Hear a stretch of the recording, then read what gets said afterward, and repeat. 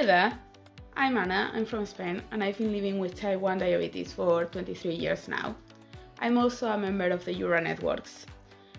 For the past few years, I've been volunteering as a summer camp manager for families and children with diabetes, and I've seen with my own eyes how important it is to have access to the right treatment at the right time and at the right place.